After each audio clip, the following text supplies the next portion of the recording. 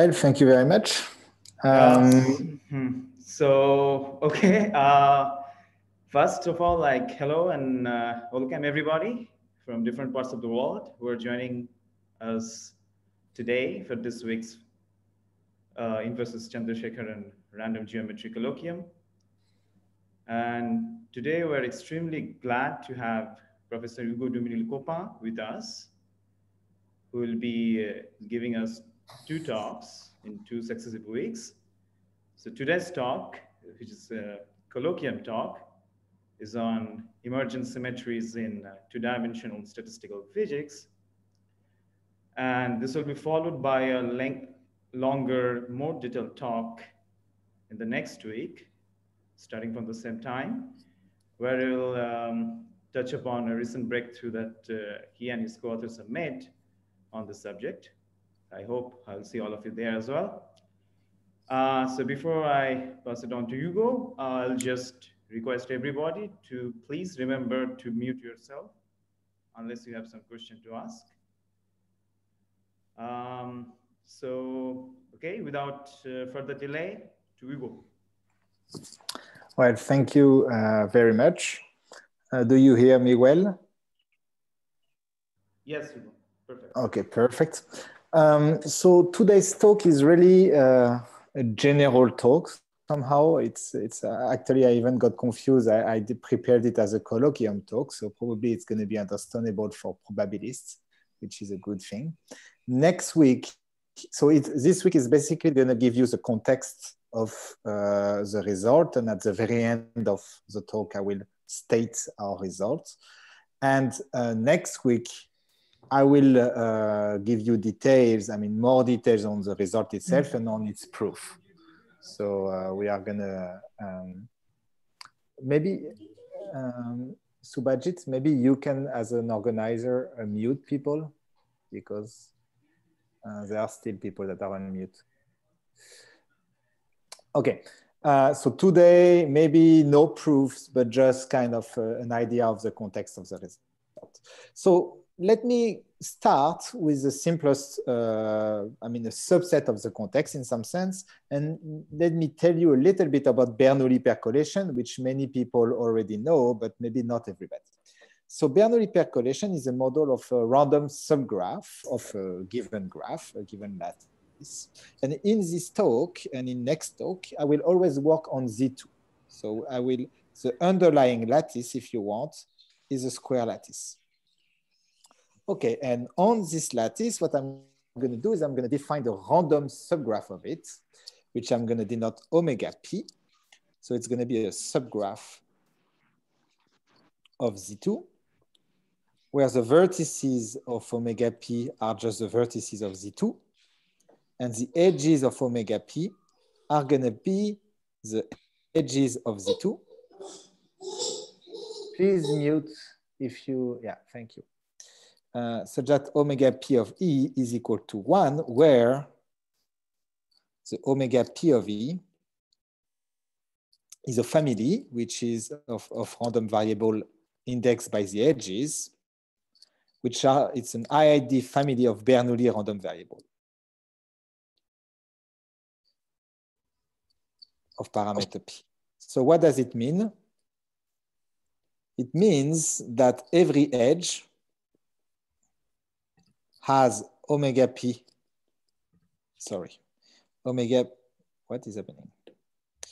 Omega p equal 1 with probability p independently of the other edges. So every edge has omega p equal 1 independently with probability p.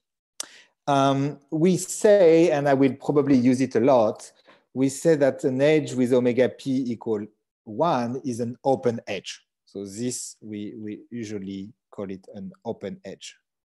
So every edge is open with probability p independently of the other edges. And the question that we ask, there are many questions that we can ask on this model, but typically we want to understand the large-scale connectivity properties of this graph omega p. So large-scale connectivity properties of omega p. And the whole talk is going to be going around, I mean, trying to treat this question. Okay.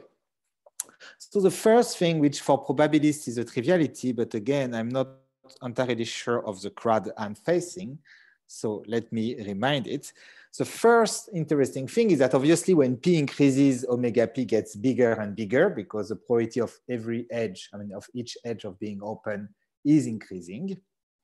And what happens is that there is a critical point, which we call PC, and which is in fact equal to 1/2. It's a result, a very famous result of Kesten from 1980, which separates two phases.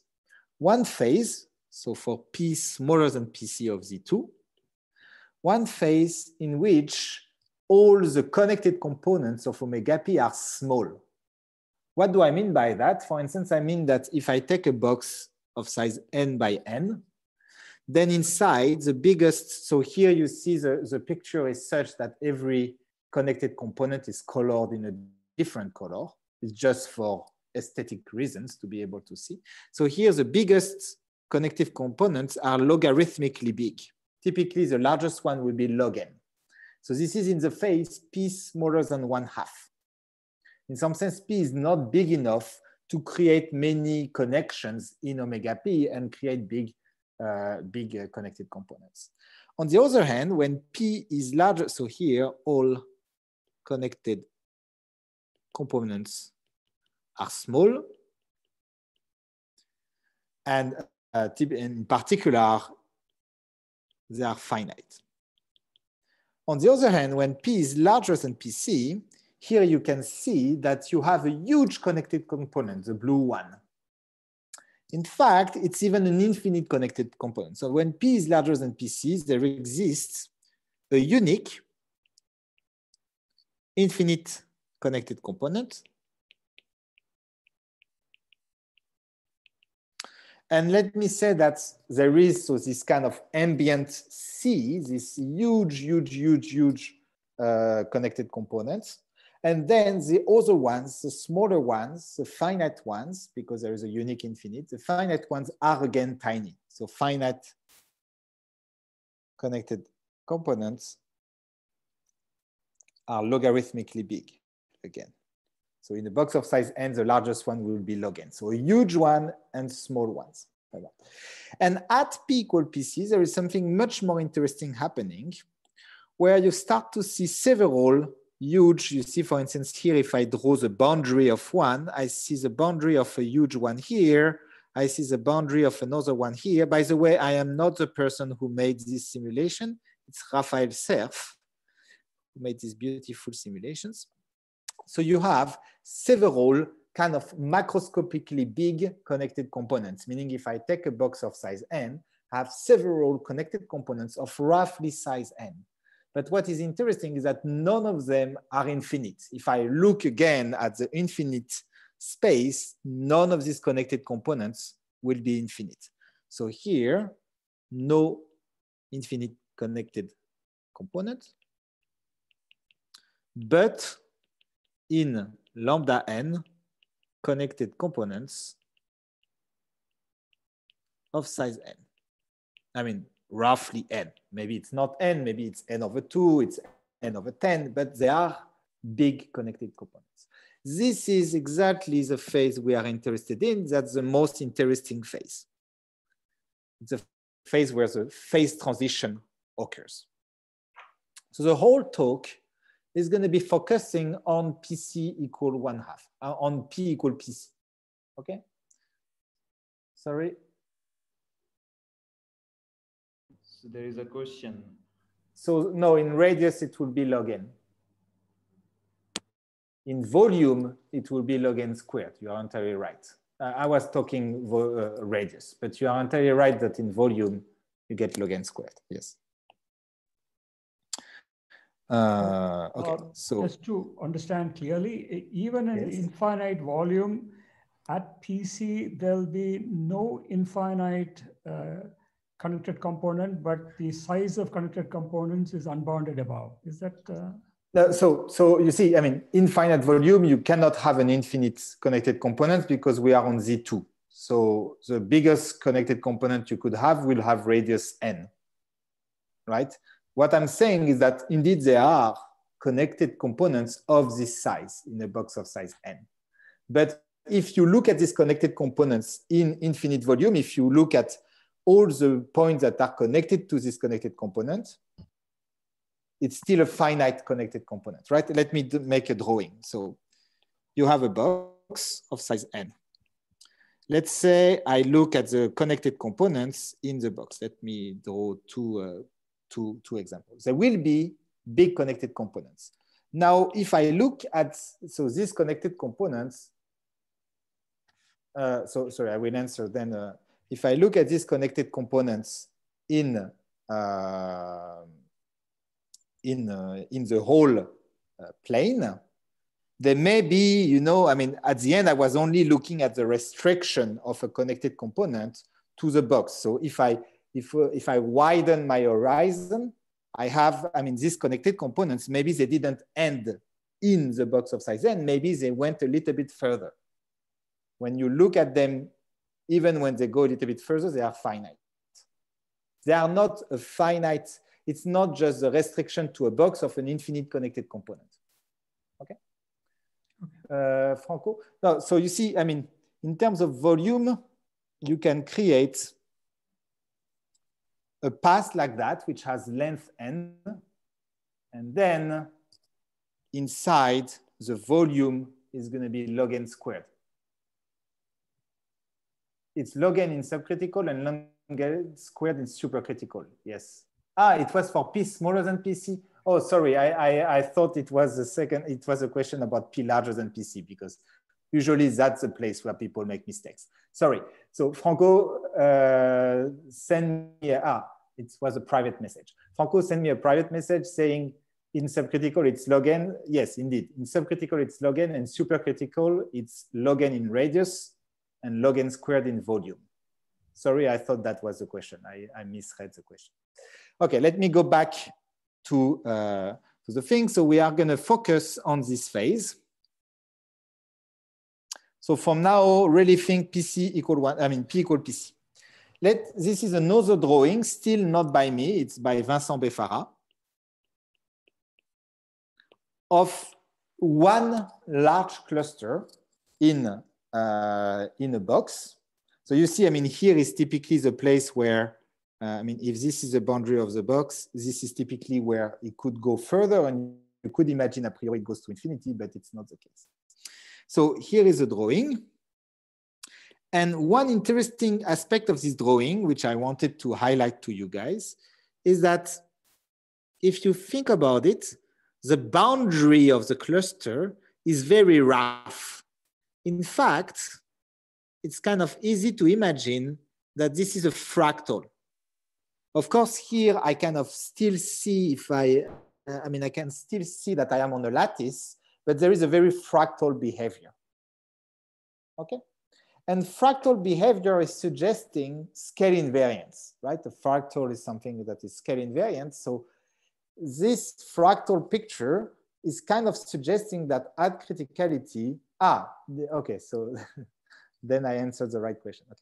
So this thing is suggesting that at PC, there is some kind of additional hidden symmetries in my model. And that's what I want to be discussing during this talk. I want to be highlighting the existence of what we call emerging symmetries in critical Bernoulli percolation. Okay, so let me start with maybe the simplest symmetry to believe. Okay, so I mean two symmetries. So two, I mean emerging symmetries at criticality. So almost everything I'm going to do today is give you heuristics, and actually very few of the things I'm going to discuss are proved. But at least I think I'm hoping to be able to convince you of certain things. So first thing, as I said, fractal objects are by definition scale invariant. So here, what I'm going to do, I'm going to try to show to you that there is a symmetry, a scale invariant symmetry, a scale invariance in critical percolation. And in order to do that, I'm going to do what we call taking the scaling limit. So I'm going to define omega delta, or maybe omega p delta. So because I'm always working at PC, remember, I'm going to simply drop this parameter just to simplify my life. Maybe it will complicate yours, but I'm not going to refer to P anymore because P is always equal to PC. Okay? But I'm introducing another parameter delta because what I'm going to do is I'm not going to work on Z2. I'm going to work on delta Z2. So now the edges of my lattice have length delta. Okay? So omega delta is exactly a realization of Bernoulli percolation. Remember, it's critical one on delta Z2. Okay. By the way, if you are wondering how you want to be thinking of this graph, so omega p delta, omega delta is a random graph. You can see it in many ways. Pick your favorite one. It's going to work, basically. So I don't know, maybe you want to be thinking of omega p as a collection of connected components. Maybe you want to be thinking of omega p as just a function that is saying which part of the space is connected to which part of the space by a path of open edges. Maybe, and maybe that's the simplest one to draw, so that's the one I'm going to think of. Maybe you want to be thinking of omega p as a collection of loops that are the boundaries of your connected components. Okay, so maybe this is the best thing. So think of omega delta as a collection of loops, which are the boundary that follow the boundaries of clusters, of connected components.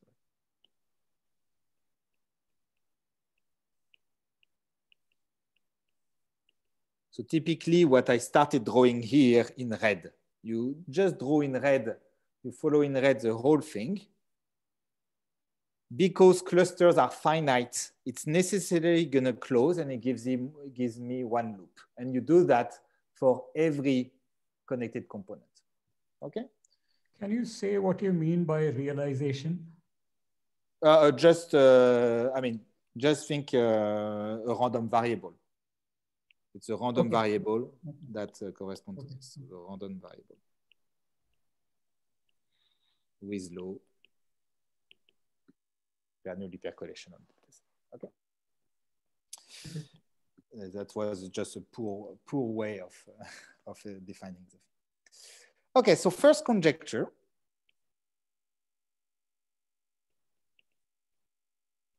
Is going to be the existence of a scaling limit. So you see the operation that I did is kind of just rescaling the lattice.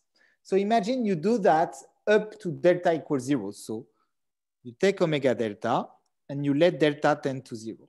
Well, the conjecture is that omega delta converges. So as a random object, so in low, converges as delta tends to 0 to a random variable, which I'm going to define, call omega continuous. Okay, omega count. It's absolutely unclear that omega delta as a sequence of random variables converges. By the way, it's not entirely clear even what is the topology in which you are taking weak convergence, but let me ignore that. Let me just say, if you are happy with thinking of omega delta as a collection of loops, just think large loops converge to large loops. So omega continuous is going to be basically a random variable taking values in collection of loops, which are basically giving the boundaries of the large clusters. Okay.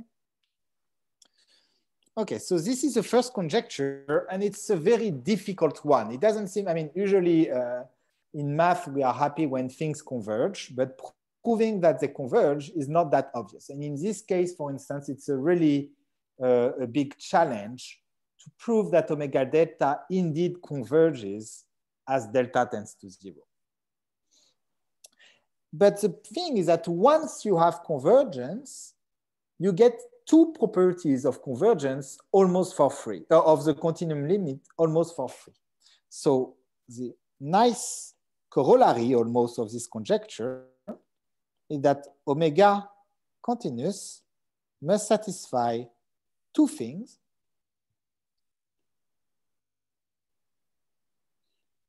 The first one is that it must be translation invariant. Let's say even the simplest one is scale invariant. So it's scale invariant,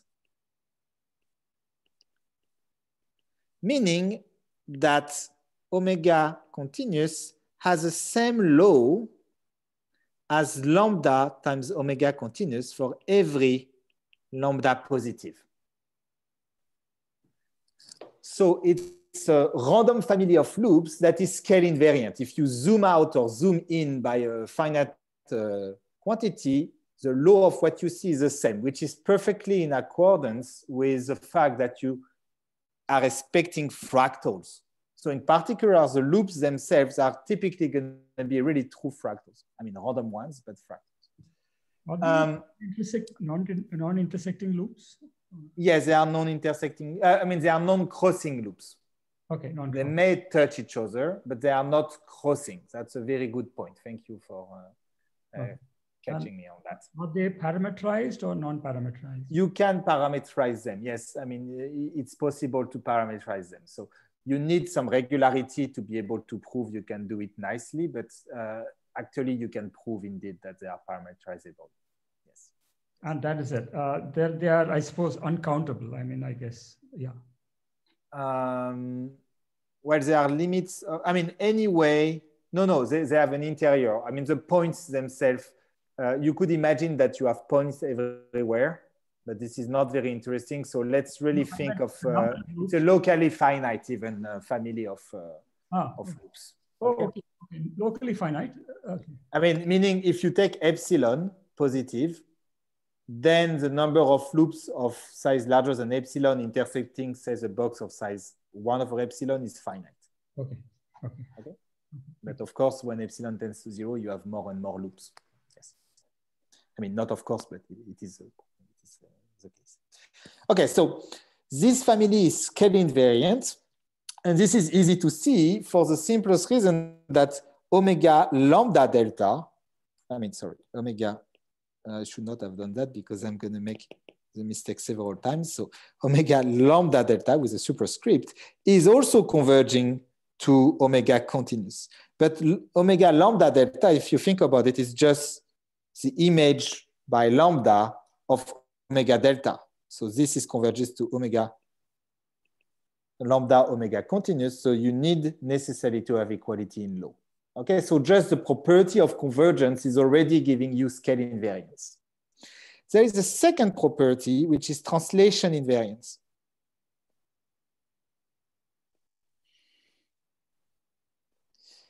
Meaning that omega continuous has the same law as tau x of omega continuous, where tau x is the translation by a vector x for every x in R2.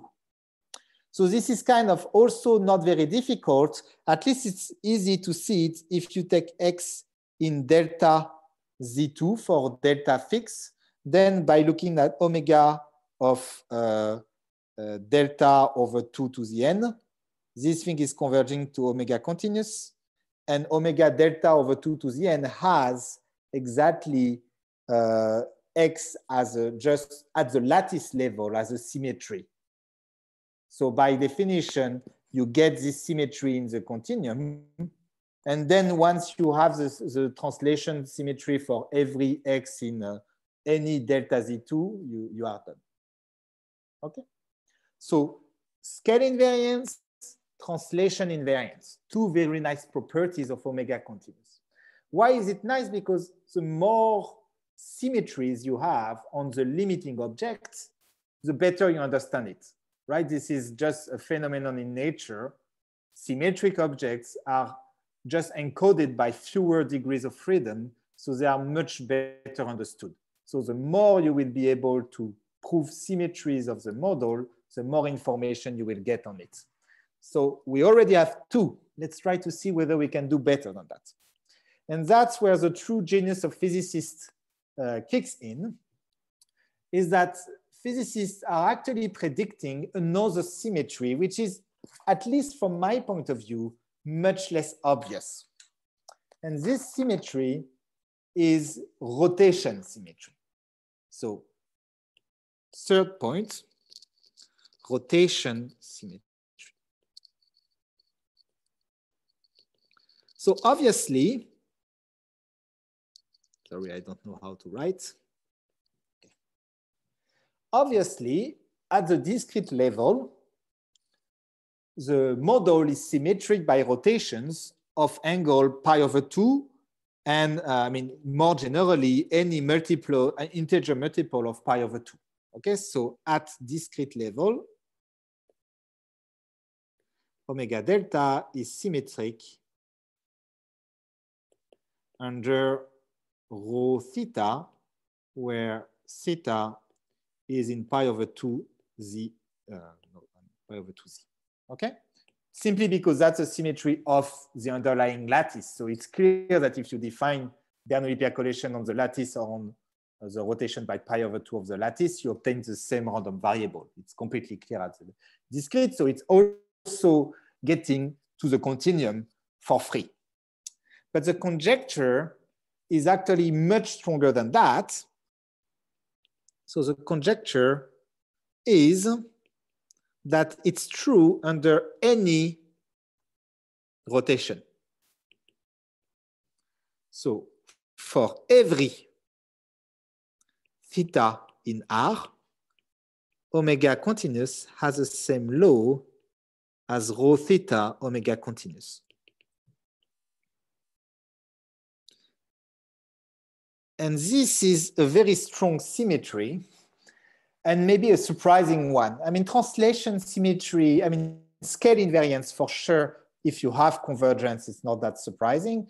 Translation invariance is almost obvious because, I mean, it's almost already true at the discrete. But this rotation invariance, at least to me, the first time I was facing this statement that somebody told me this should be a rotation invariance, I was very surprised. I couldn't see why, I mean, rotation by pi over 3 should be a symmetry of the limiting object. And indeed, maybe the justification by physicists is a little bit more, I mean, it's substantially more evolved than just the argument that I mentioned here for scale invariance and translation invariance. So let me very, very, very briefly tell you how one can predict rotation invariance. And it's going to be a kind of weak justification, but it's the best one I can come up with somehow in a short time. So physicists will argue that you can use what they call the renormalization group formalism. Renormalization group formalism, which I will refer to as RG below, even though I'm not certain I will reuse it. So this is a big word. I mean, 3 big words. Okay, there is a question. Let me first answer the question. Can one think of the limit as Gromov-Hausdorff limits? For the loops, yes, it's exactly what you will do. And then the conjectural existence statement is equivalent to saying that the limit is unique. Yes, so of course, I mean, for the family of loops, you need to prove some pre-compactness. And this is indeed done. You can prove that this omega delta, they form a tight family of, I mean, if you want loop, I mean, collection of random loops. By the way, I see Michael, I don't know if it's Michael Eisenman, but I mean, Michael Eisenman came up with Burchard in 98 with a very, very convenient and powerful criterion to prove tightness of families of interfaces like that. So indeed, tightness is proved. So what is difficult, you exactly put your finger on it, is to prove the uniqueness of possible subsequential limits. And I will come back to this because there is one case where we know how to do that, and you will see somehow it's a nice twist. And I mean, it will maybe enlighten you. But indeed, uniqueness of possible subsequential limit is the difficulty. You're entirely right. So let me come back to the renormalization group formalism. So if I just, you know, do a lazy explanation of that, I would say the RG is basically saying that rescaling of the lattice or of the model by a factor lambda is like, I mean, it corresponds to applying a certain map. It's very, very vague, but I mean, for good reason that it's very difficult to make rigorous. Applying a map T lambda, I can actually tell you what is the map at the end for Bernoulli percolation, because in this case, you can make sense of it. A map in the space of models. So in some sense, you can imagine that rescaling is like, I take my model and I apply a kind of abstract map on models that take a model and spit a rescaled model, okay? And then if you think about it, then because omega continuous is the limit of the omega delta when delta tends to 0, it's also the limit of the omega delta over lambda to the n for delta tends to 0. Oh, sorry, by a factor n. So let's say lambda to the n delta. So you can also kind of think of it, and this is a limit when n tends to infinity. Think of lambda smaller than 1, okay? Then it's the limit when n tends to infinity of t lambda to the n of omega delta. You can think of it as just applying this kind of abstract map to the model n time and just go let n go to infinity. But if this is true, if you can make sense of this kind of dynamical vision of convergence of the limit, then omega continuous should be equal to t lambda of omega continuous. It should be a fixed point for this operation. And of course, this should be true for every lambda. Okay, so then what the physicists predict, and this is maybe the big conjecture, like the juice of the conjecture, is that they predict that there is a unique fixed point for these operations, right? You are in a dynamical systems, you have fixed point for the map where there is a unique one. I mean, there are actually some trivial ones, but let's roughly say there is a unique one. But if there is a unique fixed point, when I start from Z2, so if I start from delta equal 1 and I apply, iterate the T lambda, I end up with a fixed point because I'm in a dynamical system. You know, imagine that everything is behaving nicely. I iterate, I must end up in the fixed point. But if I do the same thing with the rotation of Z2, I define just the model on the rotation and I iterate. Well, to what can I converge? I mean, I must converge to the unique fixed point again. So I converge to the same thing. So the uniqueness of the fixed point is really what is going to give me the rotation invariance. Of course, I mean, I just translated the conjecture of rotation invariance into another conjecture, which is uniqueness of the fixed point of this renormalization group, which, by the way, is absolutely non-trivial to define. But for Bernoulli percolation, you can guess what is the map. So I mean, at least there, you can make maybe sense of this whole dynamical system, but it's not obvious in general. But then if you assume uniqueness of the fixed point, then you get rotation invariance. Did I at least convince you that it's less obvious than translation and scaling? I hope that this is at least one thing I can convince you of.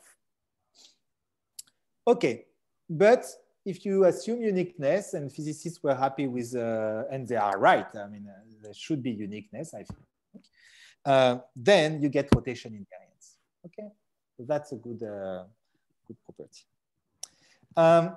Okay,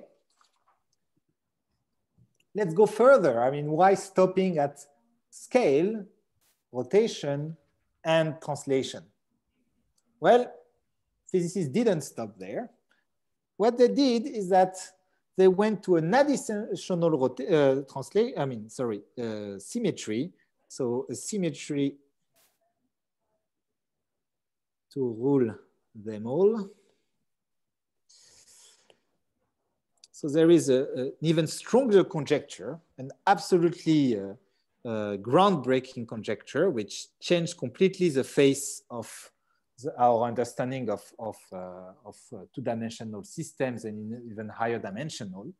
So it's a conjecture which you can already see in Kadanoff's work, but the first groundbreaking, like, okay, it's Kadanoff, but very often people, yes? So there is a question, are there probabilities on loop space invariant under all three symmetries?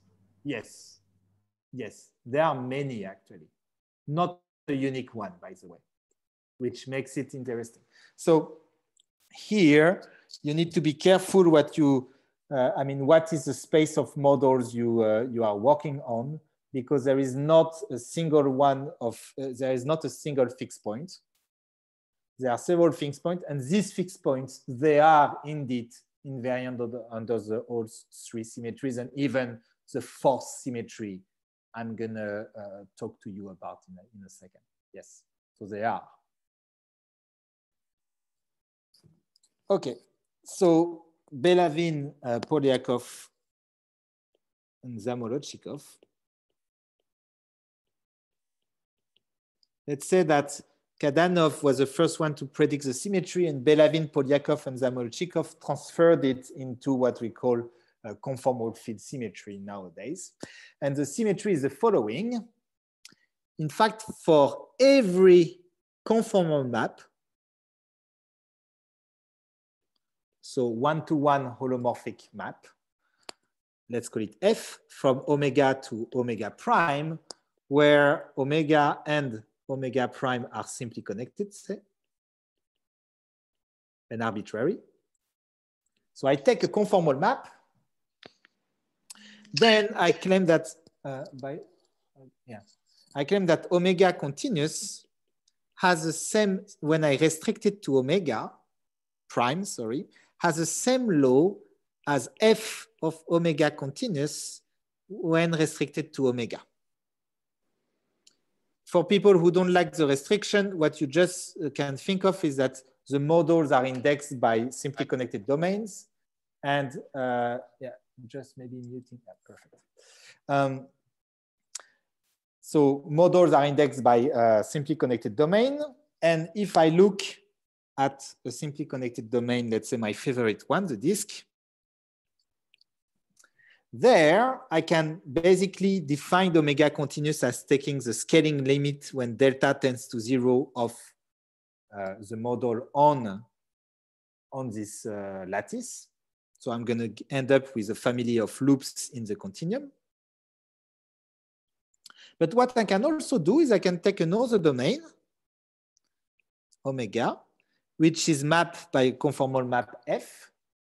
And what I can do is I can take the lattice here, take the scaling limit to end up with a loop model and just take the image by f of this random variable, which is a collection of loops. So I end up with another model, sorry.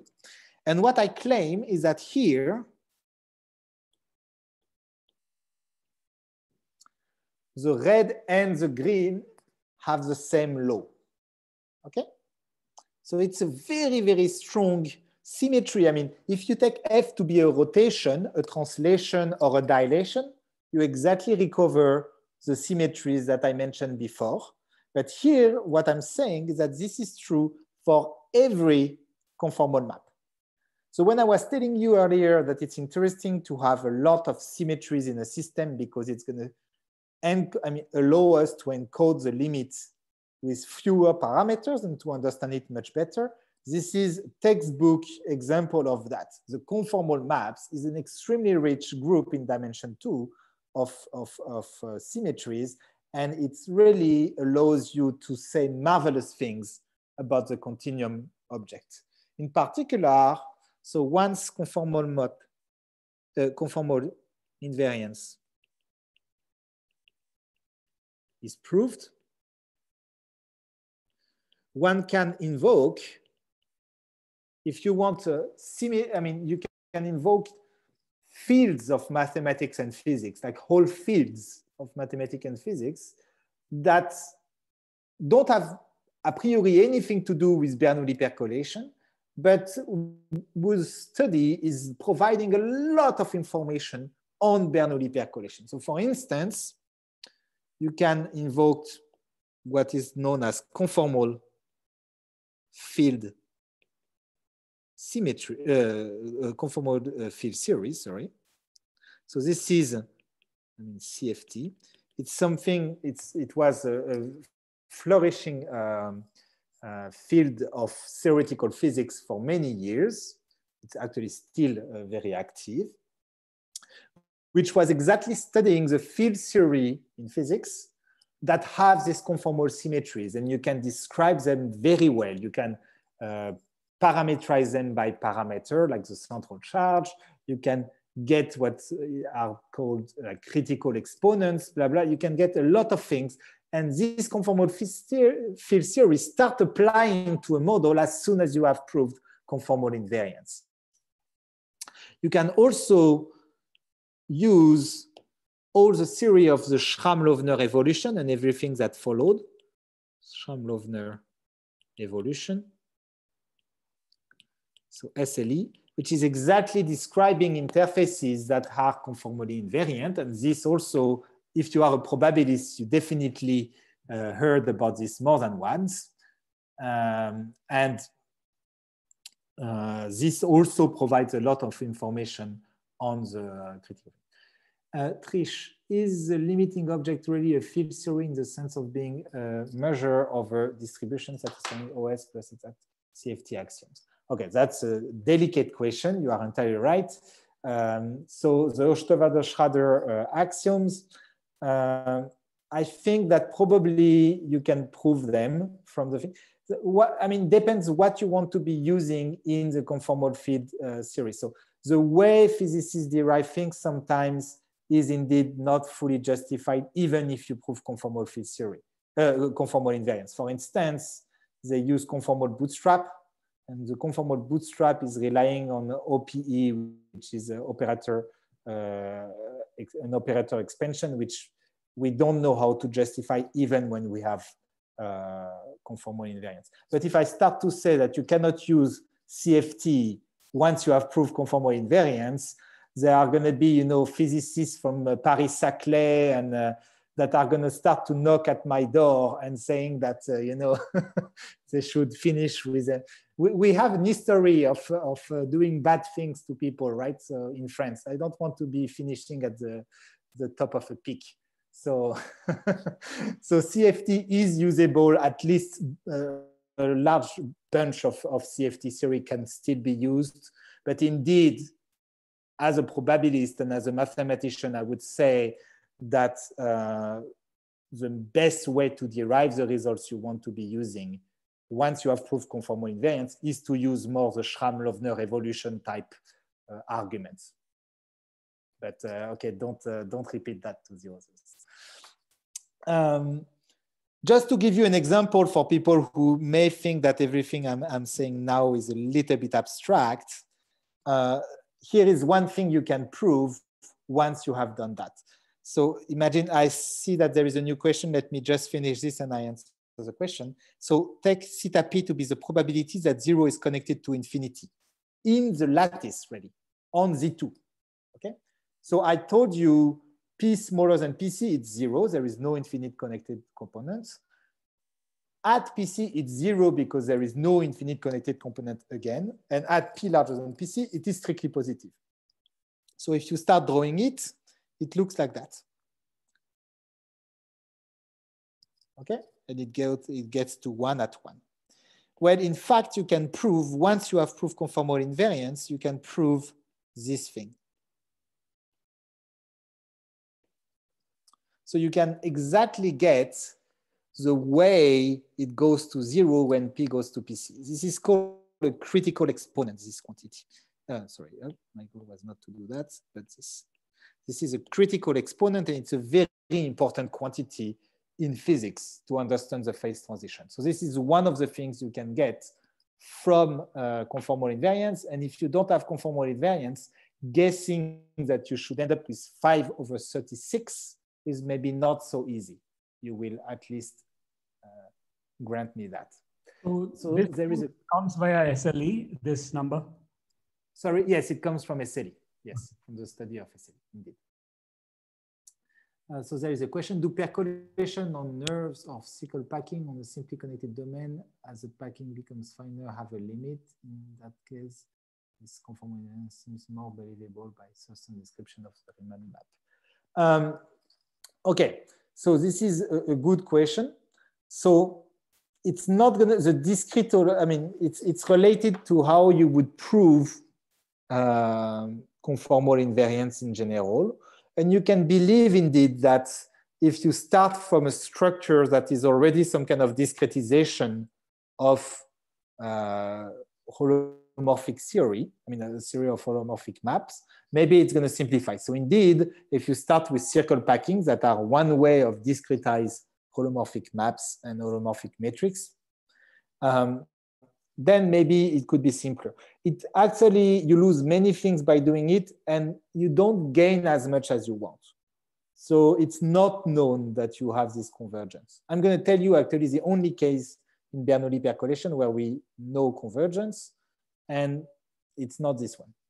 And I don't think that there is really, it's easy to go with this circle packings. Okay, let me just try to tell you, but maybe there I'm going to be a little bit fast because I'm starting to see that I mean, I only have 10 minutes left, hoping that I had 1 hour at the beginning, which maybe was not the case. So let me try to go a little bit faster, but tell you a little bit why you could expect conformal symmetry. Is that, imagine, I like this picture. So take this picture here.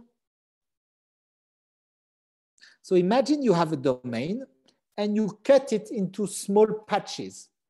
And in each patch, so imagine this size here is epsilon, which is much smaller than 1, but much larger than delta. Okay? Now, if you look at the conformal map, locally, it looks like the composition of a rotation, a scaling, and a translation. So if I look, so here, if I redo my drawing, so imagine I am mapping the square lattice to this map. So I'm going to end up with a kind of strange lattice, which is the image of the square lattice by F. But the important thing is that in each one of this patch, this image is going to look very, very much like just a rotated, scaled, and translated version of the square lattice. Okay, so maybe here it's going to look like this. Maybe here it's going to look like this. Here like this. I mean, of course, I mean, I'm not doing a C1 function here, but I just want to be illustrating a little bit of it.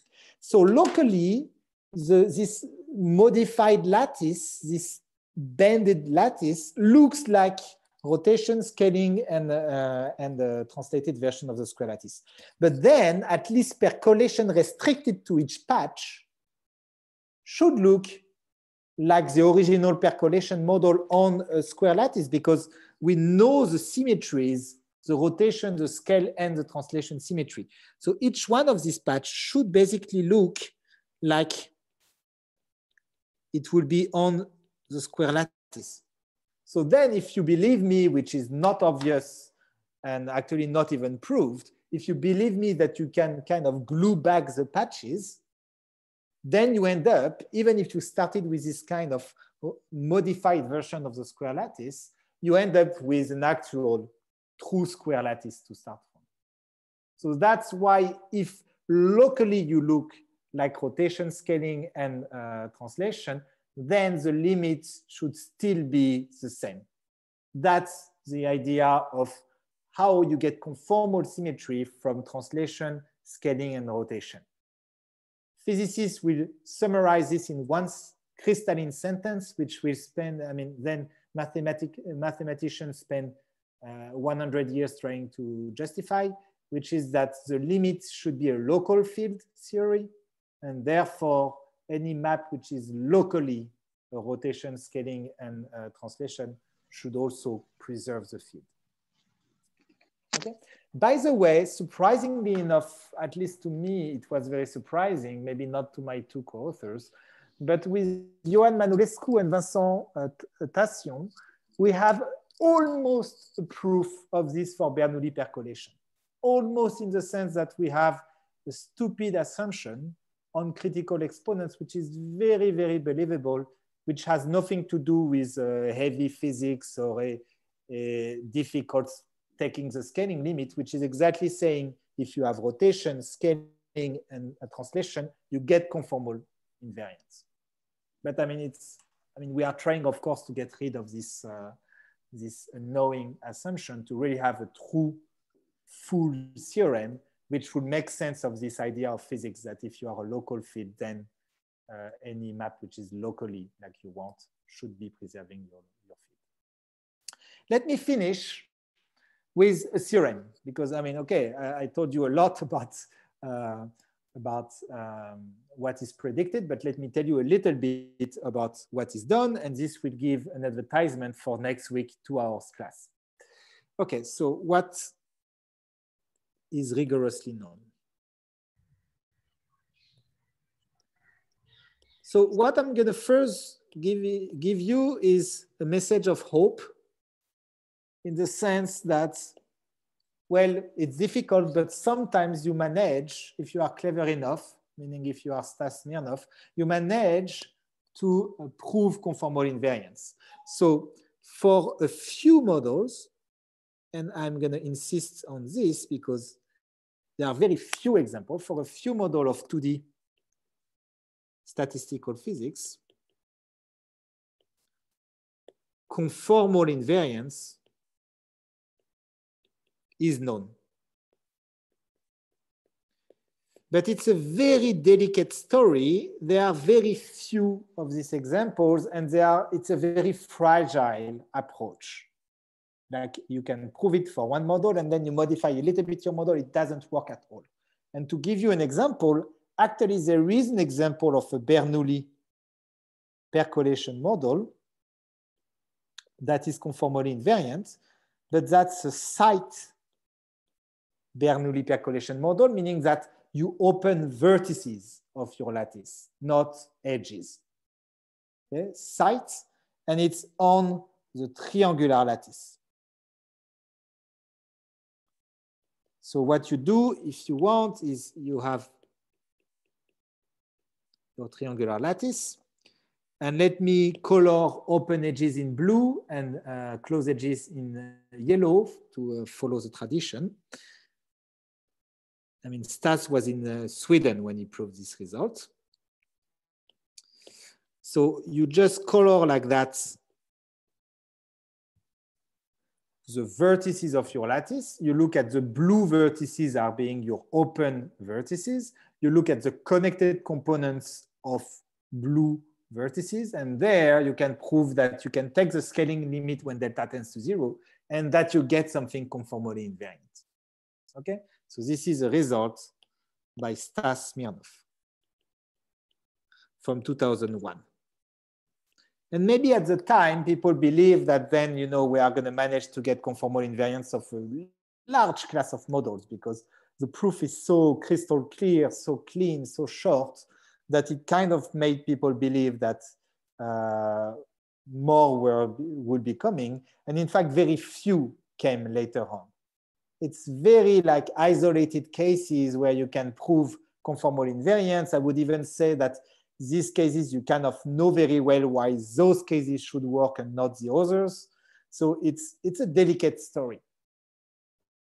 So in recent years, like in the 2 or 3 last years, we decided with a group of co-authors to try to follow a little bit more the road of physicists and to try to go step by step, not go directly for the kill if you want, not go directly for conformal invariance, but try to go through the rotation invariance, scale invariance, and then maybe scale plus rotation implies and translation implies conformal invariance.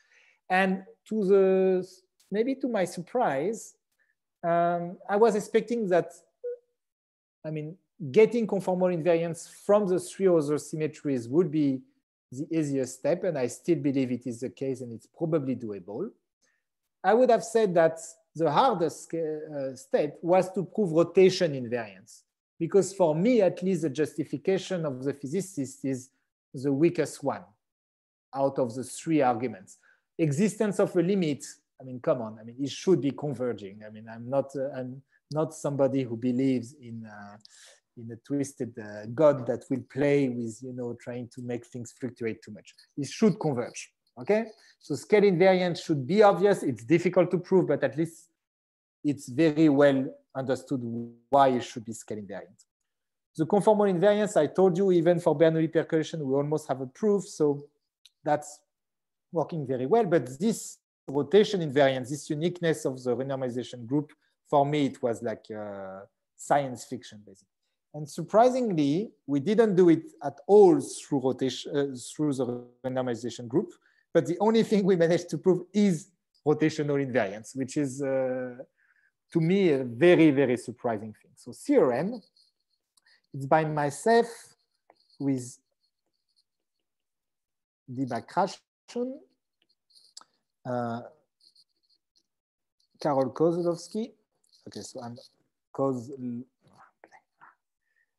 I hope he's not in the audience. Kozlowski. Okay, I'm done with it. Manulescu, Anu Lamara. And what we prove is the following. We prove that for every epsilon, so I'm going to state the simplest statement, but we have much more than that, and you will see that next week. There exists a delta 0 such that for any delta smaller than delta 0 of epsilon, and for every theta in R, well, we have rotation, approximate rotation invariance, meaning the following. Imagine that you take the probability on delta Z2. So let me maybe write the delta in green. On delta Z2 of, I'm just taking an example of something you can compute, but in fact, we really have the full rotation invariance. But I want to be stating something that is understandable.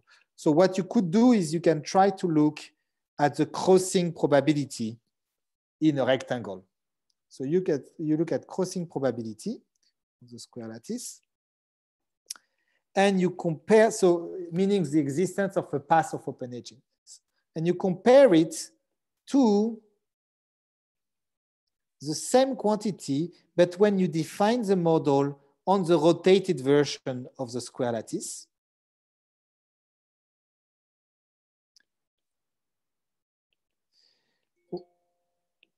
Okay, sorry.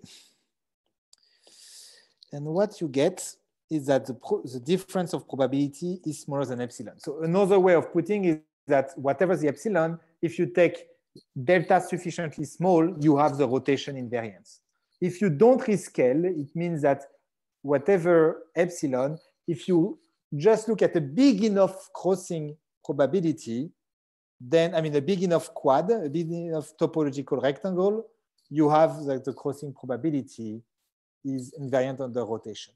Next week, I will give you actually a crystal clear statement of rotation invariance, which will really mean you take the realization of your model, you take the realization of an independent version, you rotate it, you have a way to couple it in such a way that they are very close to each other. So it's really the full rotation invariance.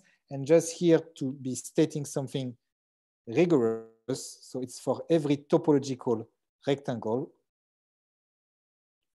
Q, A, B, C, D, with extremal length, which is not too small or too big. This is just to be stating something rigorous, but think of just a rectangle. Think of a rectangle of given aspect ratio, okay? And just one last sentence, Subhajit, and I'm giving back the microphone. You can continue. The interesting thing here is that this works for Bernoulli percolation, but it in fact works for a large class of models. It works for every Fortuyn-Castellan percolation. And maybe this is going back to a question that was mentioned before, which was, were they limiting loop ensembles that have the properties in question? So the answer is yes. They are called CLEs, conformal loop ensembles. And these conformal loop ensembles, they are parameterized by a parameter, kappa. And if you look at all the possible limits of this Fortuyn-Castellan percolation, you would be able to describe a whole range of interesting CLEs. While up to now, conformal invariance is restricted to a few examples of CLEs. So that's why we are very happy with this Fortuyn-Castellan universality class, I mean, a group of models, is because they describe a whole range of what we call universality classes.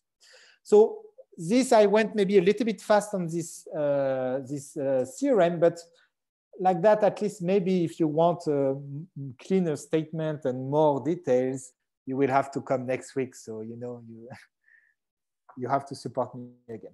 Thank you very much. Thank you, Hugo. And let us all thank Hugo for a very beautiful talk. Are there any questions? I think there are two questions in the chat box. Yeah. Is there something like epsilon conformal invariance? Or is it nonsense? What do you mean by epsilon conformal invariance? I think the question is, can one make sense of something like that? I don't know. Idea. Can we make sense? Yeah. I think your theorem was stated on actually a lattice of size delta.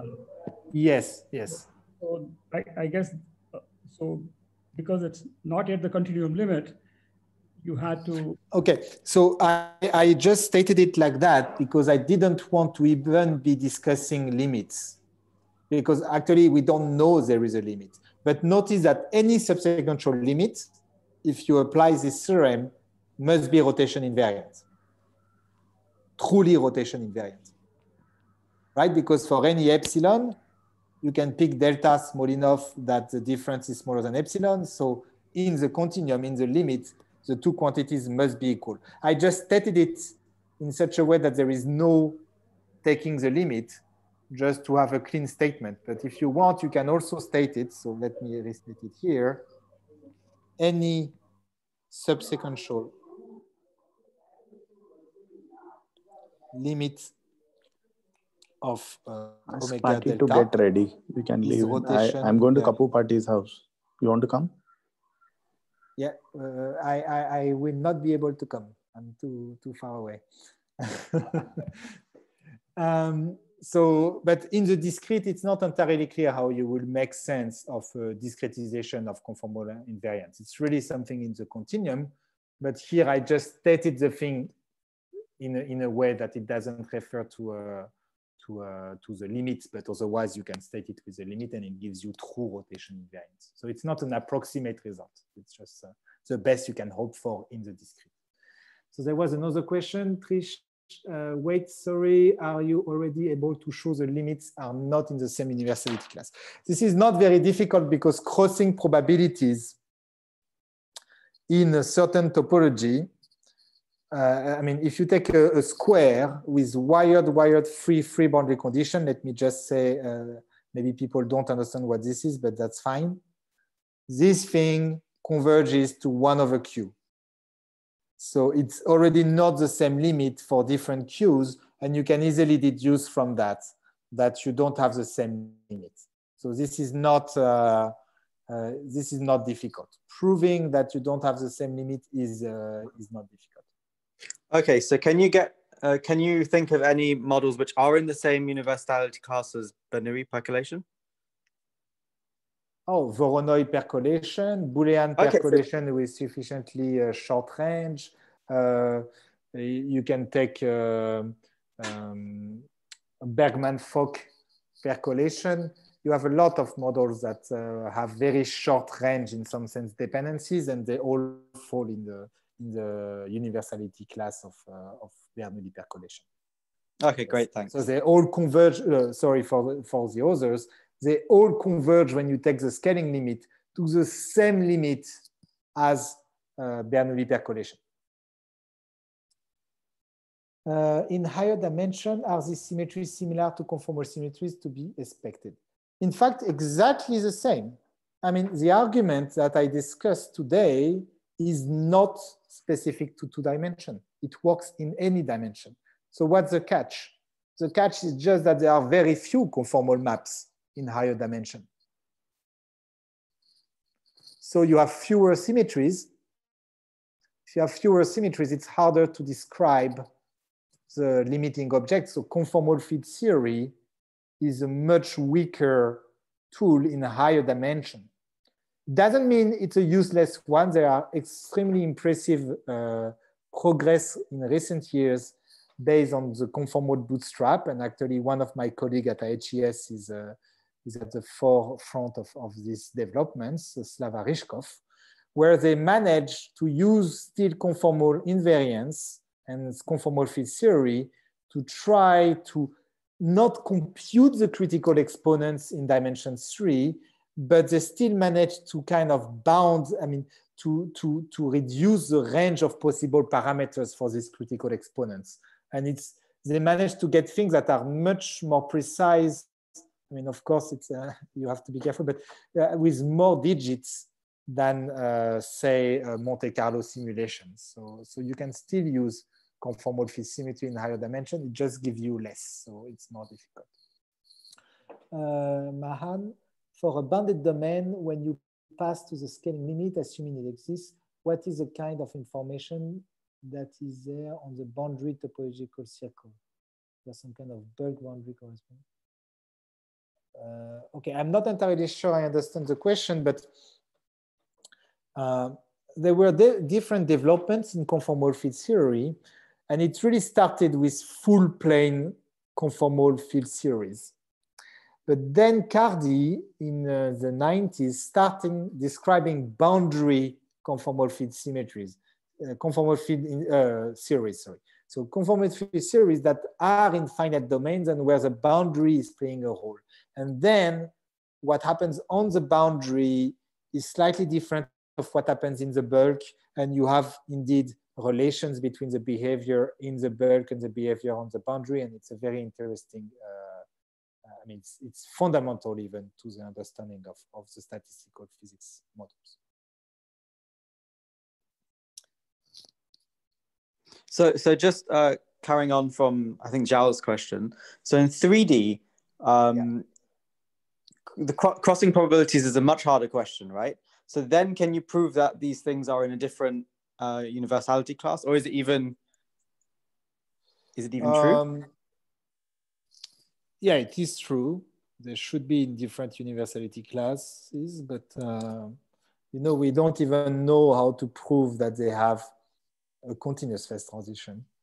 Whether right, they yeah, have continuous or not. My question was more, are they in a different universality class? Because it wasn't clear. Yes, they are. They definitely are. Yes.